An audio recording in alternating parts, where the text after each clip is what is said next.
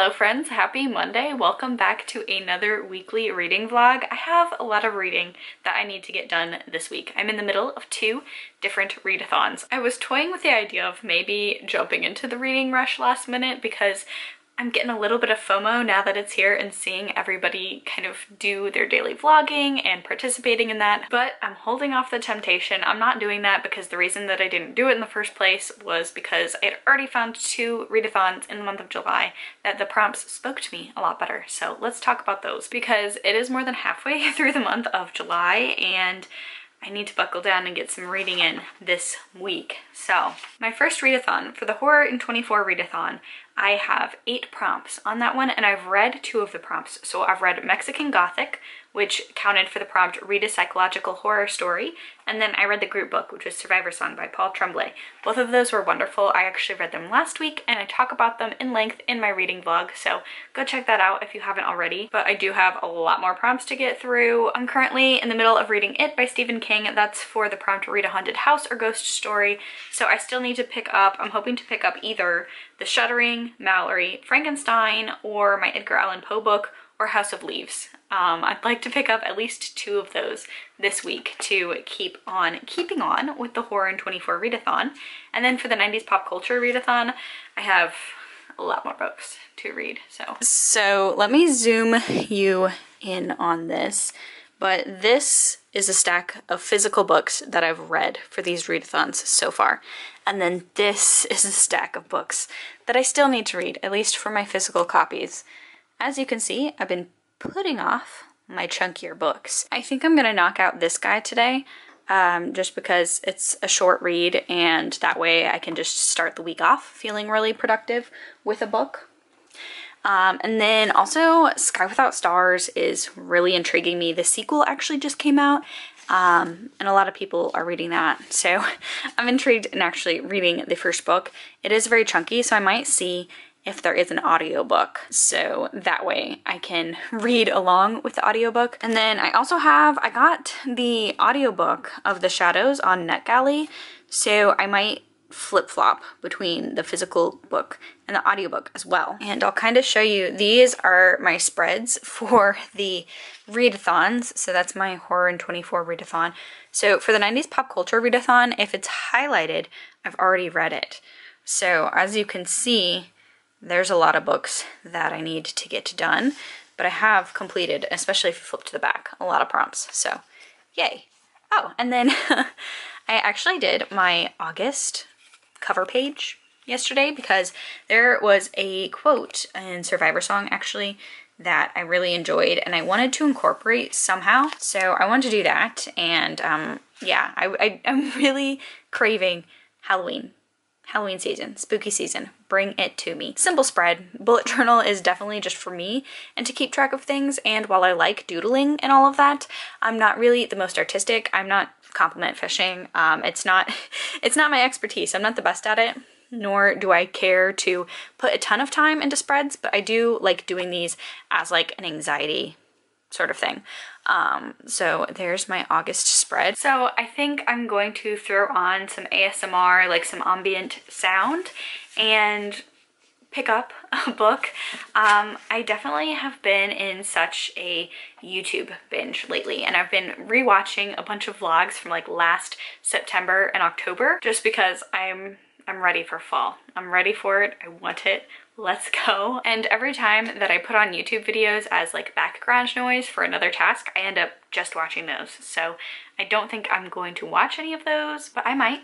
And I also want to get some writing done. It's still Camp NaNoWriMo. I'm still so far behind, I'm probably never going to catch up, but something is better than nothing when it comes to writing. So I might try and write as well, throw on like a very autumnal soundscape or something like that. So I really don't have any plans for today. We were actually going to go to IKEA and pick up a bookshelf, which would have been exciting, but they are out of the Billy bookcase that we want. We're actually doing them on either side of our TV in the downstairs area to have better storage for all of like our games and DVDs and some books down there as well. We're like kind of doing our own sort of like entertainment center, so that was going to be a fun project for today, but they're out of it, so we can't do that. So there's not really anything to do but read, which I definitely need to get done anyway because I have a lot of books that I need to read before the end of the month. So I will check back in with you guys a little bit later.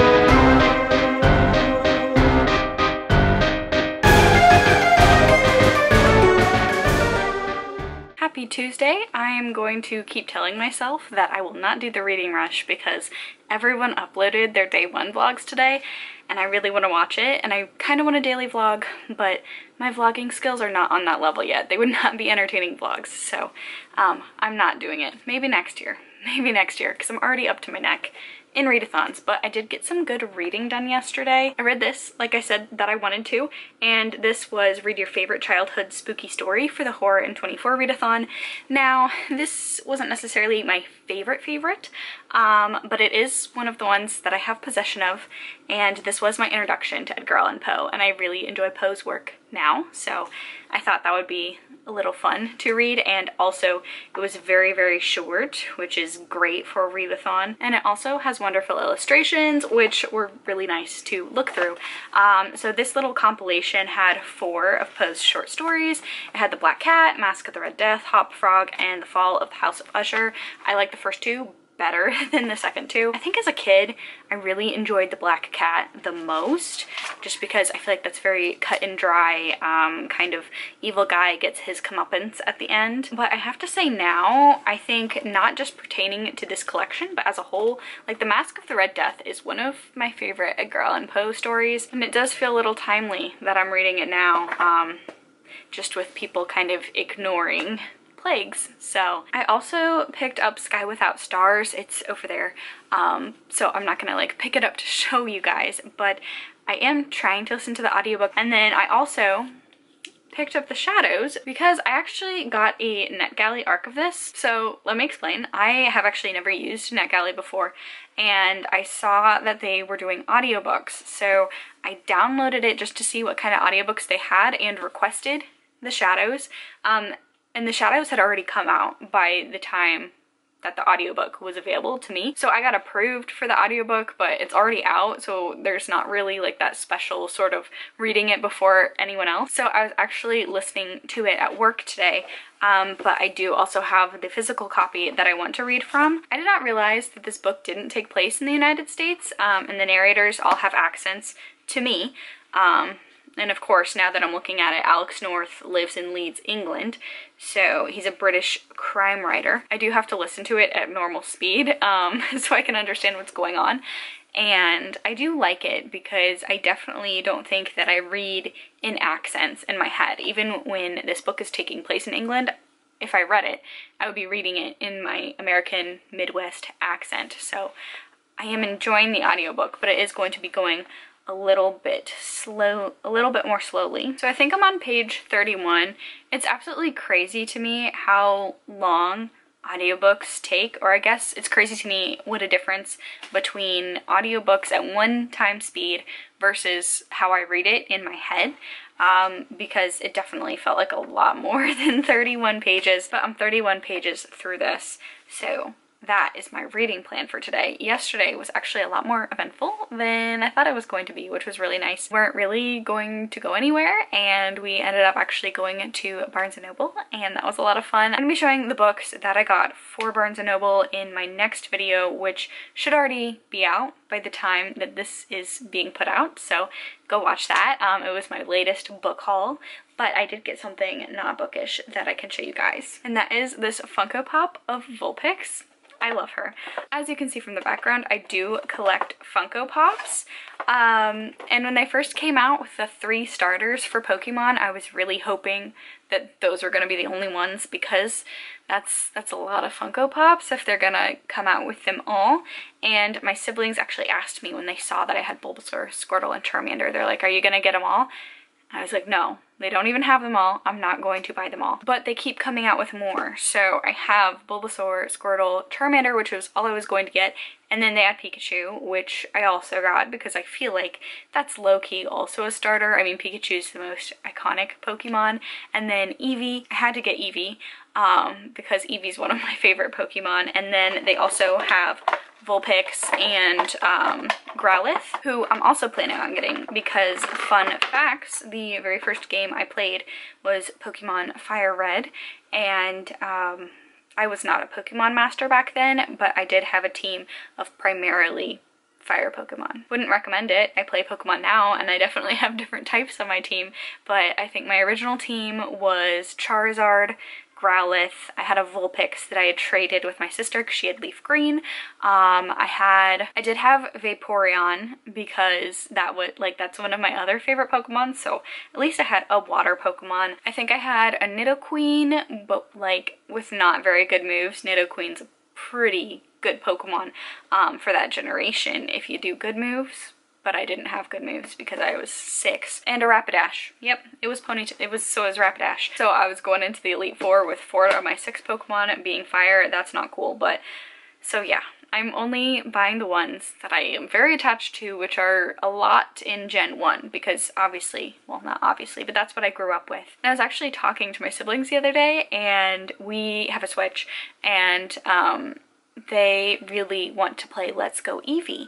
And when asked why, they're like, well, we've never played in Kanto before. That seems like a lot of fun. And to me, like, Let's Go Eevee, I've played it, and it was, like, kind of nostalgic fun, but it wasn't the most fun because that's the region that I played with the most. And they never had a Game Boy Advance or anything, so they never had an opportunity to play with Kanto Pokemon, which I think is crazy. But yeah, all of that to say that I got Vulpix. I will not be getting any more, at least of this generation, and hopefully they don't come out with any more generations for a while, because then we're gonna run into a problem. But I just want the starters and my favorites. I did just see that they're coming out with the Evolutions, and I'm gonna have to get those because I'm very basic and I love the Evolutions, so I'm gonna have to get those. But that's a very much non-reading related update. But yeah, so this is exciting. I actually got it at GameStop because my partner wanted to go to GameStop, and then I slipped and fell and bought 4 books at Barnes & Noble, which I wasn't even planning on. I wasn't even planning on buying any of the books. I was actually looking for a completely different book and they didn't have it, and I just, cover buys, man. Cover buys. So I might check in with you guys a little bit later because it's not much of a reading update. I do have a little bit more time today than I was anticipating because last night I dropped a 15-pound weight on my foot, so I can't work out. My toes are a little busted, so I won't be able to work out. So that's at least another hour to add to the reading time, so I'll probably pick up The Shadows. This is intriguing me. So I've heard this is very urban legendy, like Bloody Mary type of stuff, so I'm very excited to pick that up. So I think I am going to try and finish this one. I'd love to finish this one today. It's a thriller. I'm very glad that this was intriguing me because I have not really read any thrillers this entire year that I've enjoyed. Hopefully this will be the first one, and I will check back in with you guys a little bit later.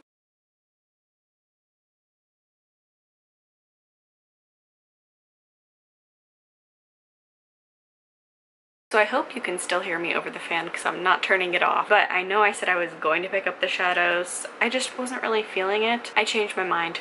It happens. That's a day in the life of a very mood reader. So I read some more of Sky Without Stars, and I am on page 90 something. I know that. I'm on page 95. I'm in the second half of it. Not second half.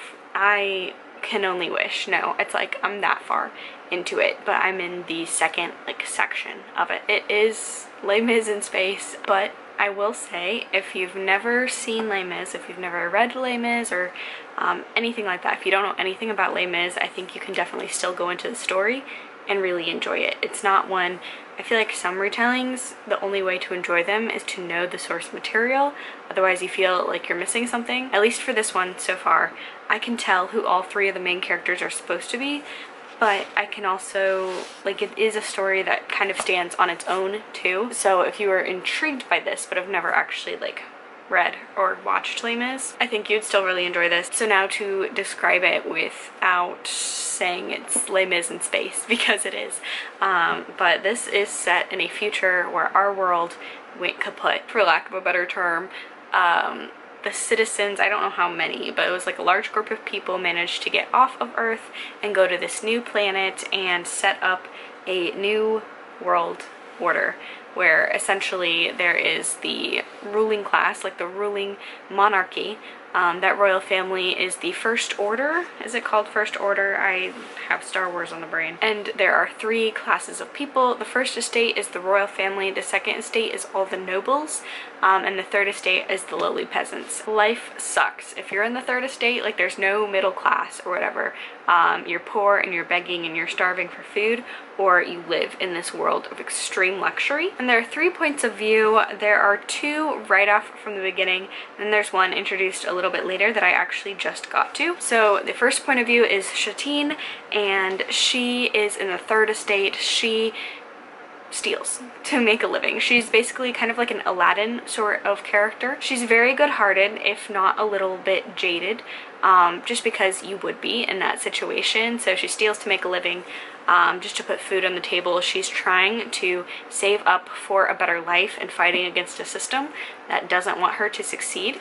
So that is one point of view. The second point of view is Marcellus, and he is in the second estate. He is kind of old money. His grandfather is like in charge of the entire fighting force.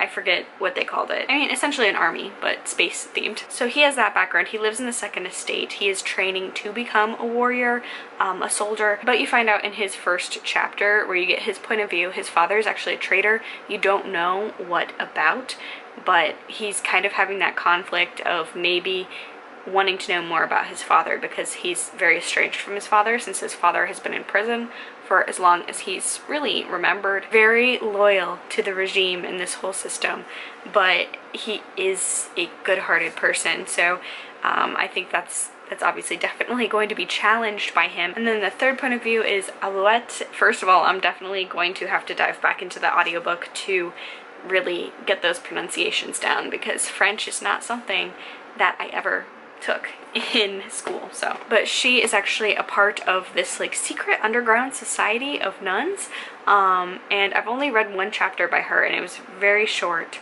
Not by her. I've only read one of her point of view chapters, and it was very short, but it almost seems like these nuns are kind of like contraband, like no one really knows they exist.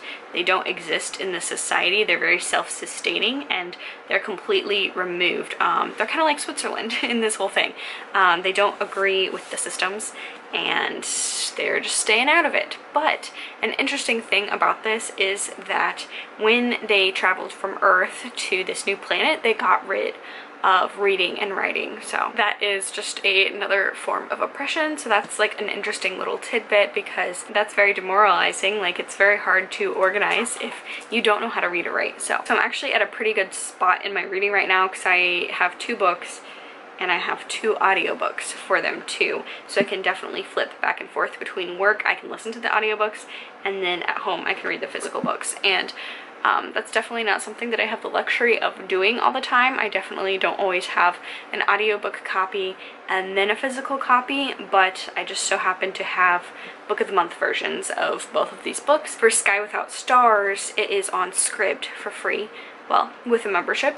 And then The Shadows, like I mentioned before, I got on NetGalley as a free ARC. So I'm taking advantage of that while I can, and I will check back in with you guys tomorrow.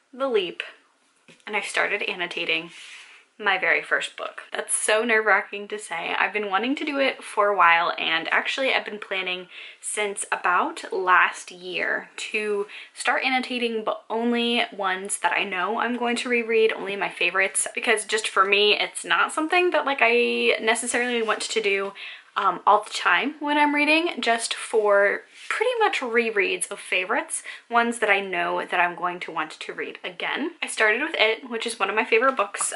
Probably was not the best decision just in terms of readathons, because I had to start over from the beginning, and it's already a super huge book, so that was like not the best move. But I've already known, this is like the newest hardcover copy of It. I believe you can still buy at least the paperback version of this cover in stores still. I am trying to get my hands on the original hardback version of It because I absolutely love that, with like the storm drain and all of that. And also just because it is one of my favorite books, I do want 2 copies of it, just so if I ever want to lend one out, I know that I'm going to have one on my hands at all times, because I feel like we all know how that goes. Sometimes you lend out a book and you don't really get it for a while. Sometimes you don't get it back at all. So I've known that I've wanted multiple copies for some time now, and this is one of my favorite books, so I decided to take the plunge and start. I was just having like a really bad time with my anxiety yesterday, and lately like bullet journaling has really been helping my anxiety, but I didn't really have any spreads. I didn't want to make a spread just for the sake of I needed to help my anxiety. So I was trying to think of other little projects that I wanted to do that was just purely like escapist, just focusing on something other than my brain. I did get these brand new Zebra mild liner creative markers. They're essentially just really nice highlighters, and they are double pointed, so they have the regular highlighter tip and then also like a little marker tip as well. So I took the plunge and I started. So I started from page 1 last night, and I'm on page 258. Honestly, like I'm not doing that much. Like if you can see, I might highlight a line here and there. But it's not a lot, but it's a start. And I gotta say, I had a really fun time doing it. So I will say the most challenging part was picking out, I wanted a different color for each kid in the Losers Club, and then I wanted one for the turtle, like all mentions of the turtle, and then another one for omniscient narration and It or Pennywise himself. So I have quite a few colors going on here, but I think they all look quite nice. So that's really the biggest reading update that I have for today. That's obviously been taking me a little bit. Sky Without Stars, I'd say 3/4 of the way through it. I like it. I am running into the problem that pretty much I have with almost all retellings, is that since I kind of know what is going to go on in the plot, I don't have like a burning desire, even when there are like plot twists. When there are big reveals, you kind of already know it if you know the source information. So I've been reading it slower than someone who probably isn't familiar with Les Mis would be reading it, but I am enjoying it. It is a very good retelling. It's a very creative retelling, and I probably will be picking up the sequel too. So don't think that I don't like it because I'm reading it so slow, but I have noticed that probably I would be reading it a bit faster had it not been for me kind of already knowing what's coming next. This is also one where I potentially feel like the main characters could be aged up and it be more of like an adult book instead of YA, just based on the things that they need to do, aka spearhead a revolution. I'm not saying that young people can't change the world. They absolutely can. I fully believe in that, but just sometimes I feel like just in terms of character, like life experiences and their perspectives and how good they are at certain things, it would make more sense had they been aged up. It would make a lot more sense. For example, like one of the characters, she is I believe 17 or 18, and she's like the master thief. She's a pro at her art. She's like, her and her family are like the best of the best, but she's still younger, which I feel like if she were a little bit older, it would make more sense for her to be the best at what she does, but that's neither here nor there. I really enjoyed the audiobook. It is really helping me out because a lot of the words are French inspired or just French in terms of origin. I've never taken a French class before, so pronunciation would have been very rocky for me had I not picked up the audiobook in tandem with reading the physical book. I really enjoy 2 out of the 3 narrators. The only narrator that I don't like, I wouldn't mind her for a different story. Her voice is actually very soothing and her narration narration itself is very lovely, but she sounds like she's in her mid-30s and the character's supposed to be 17, so that's just strange to me because she also does sound a lot older than the other two narrators, and one of the other narrators, there's kind of like a romance between them, so it's a little weird, but like the narrators sound so different in terms of age. But again, minor nitpicky sort of things. I am enjoying it. Probably will pick up the sequel, so I'll give you another update when I'm done with that. I haven't picked up any more of the Shadows, and that's unfortunately been like a very typical thing for me this year. I've noticed in terms of thrillers, I can't tell you how many I start, and even if I really like what's happening and I'm invested in the story, I'm just not invested. I feel like I either have to read them in one sitting or I'm just not going to finish them. I don't know what that's about. Actually, it's possibly because all of the thrillers that I was anticipating this year, like in my most anticipated releases of 2020, I haven't liked them. So that's probably it. Thrillers just aren't really clicking with me right now, but I do really want to finish this and get to it sooner rather than later, because I have heard good things about the Shadows. So I'm hoping to get that done eventually. So I will check back in with you guys later with another reading update, whether that be just another little update on my annotation process and it, or whether it's I've finished, hopefully, Sky Without Stars by the end of tonight.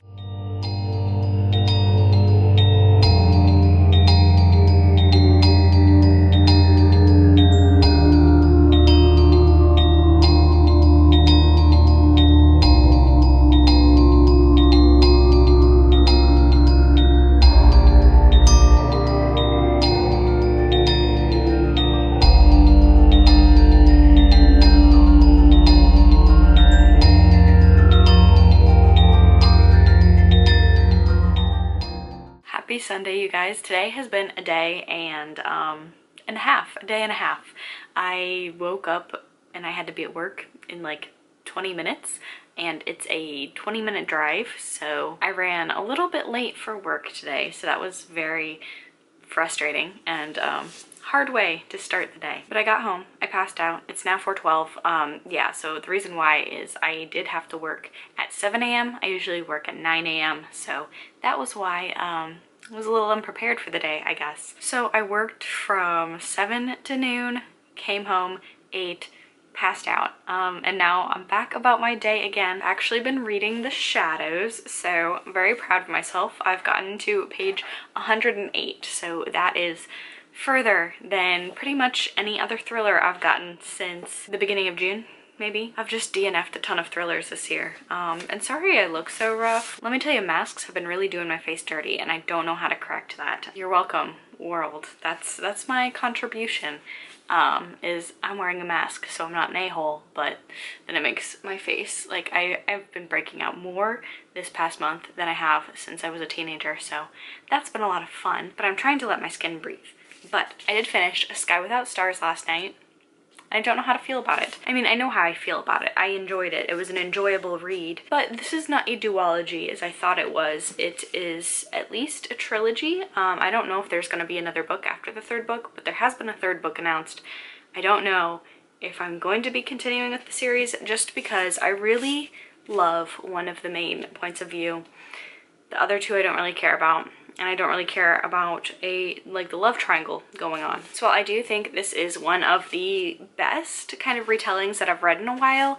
I don't know, just based on the characterization, that I'll want to pick up 2 more books in the series. So I don't know if I am going to continue on with the series. It's up in the air. Again, the world building is really neat. I really enjoy the retelling aspect. Les Mis in space is wonderful. Just, I don't know if liking only 1 out of 3 main characters is good enough to keep on continuing. And again, I wish this would have been adult fiction. I just felt like if it had been aged up a little bit more, it would have been a little more enjoyable for me. That being said, if you have read the second book in this series, let me know down below if it's worth it to continue. And I guess I should let you know, Satine is the character that I like. I don't really care for Alouette or Marcellus. And by I don't care for, I don't actively dislike them, but I just, every single time that I'm at one of their points of view, I'm waiting to get to Shatine again. So let me know if you've read it down below, if I should continue reading. But I have made it like a third of the way through. I almost said The Whisper Man. That's not it. I hope I didn't say The Whisper Man at the beginning of this clip, but it's The Shadows by Alex North. And I'm enjoying it. I'm really enjoying the more supernatural elements in here. If you're into true crime and you've heard of like the Slender Man killing incident where two young girls thought that Slender Man from Creepypasta had come to them and commanded them to kill one of their friends, this reminds me a lot of that. There is actually a man, I think he's just called like the Shadow Man or the Shadows, something like that, and all of these boys are trying to lucid dream so they can get into each other's dreams. And there's two different points, there's two different timelines. The first timeline, the main character, he is a boy, and a group of him and his new friends are trying to lucid dream together. And that's going to turn out very bad for him because in the other timeline, which is in present day, you learn that one of his friends was killed by two of the other friends, and then there was just a copycat killer in another town, and this female detective is trying to figure out what's going on there, especially since Charlie Crabtree, the boy who was the mastermind behind the first murder, has never been found again, and he was a young boy when it happened, so that's like the stuff of urban legends. And someone who's claiming to be him helped these boys in the second timeline commit murder, so she's looking for him, trying to figure out if he even exists. So that is the basis of this. So I'm really liking the urban legend and then like the lucid dreaming parts of it as well. I honestly think that I am actually going to end the vlog off here just to give myself a little bit of a break because I'm starting a new vlog on Monday. So to recap, I read Sky Without Stars this week, and this was about 500 pages, so this took me a lot of time. I'm still reading it, I'm still annotating it, and I am on page, I believe, 400. I just got to the section Dairy, the second interlude, so it's kind of picking up. If you know it, you know that book is a slow journey, but I really love it. We're just meeting all the kids and learning their kind of inciting moment with it, the moment where they each meet it on their own for the first time, which prompts them to join up into the Losers Club. So that's been really fun. Like 400 pages in and the adults haven't even made it to meet each other yet. They're just all on their way. So you gotta love that about a slow burn book. And then I read 100 pages of The Shadows this week as well. Tune in next week to see if I actually manage to complete a thriller and finish The Shadows and hear my thoughts about that one, because I feel like depending on how it goes, I'm going to really enjoy it or really not enjoy it. I always tell myself that I feel like I really should be into thrillers with paranormal elements because I love horror, but they never go far enough for me. I really like Simone St. James, but her paranormal thrillers are very paranormally and aren't afraid to be so. I like that so much better than paranormal thrillers where it's actually like a guy in a mask the whole time. So that is going to be it for me for this week. Thank you so much for watching this video. My next video coming up is going to be my mid-year book stats. So if you're interested in seeing how I've been reading this year, what kinds of books I've been reading this year, that's going to be going up on Thursday, and then I'll have a new weekly reading vlog next week. So check back in for that. Give it a like, comment, subscribe for more content from me, and I will catch y'all in the next video. Bye!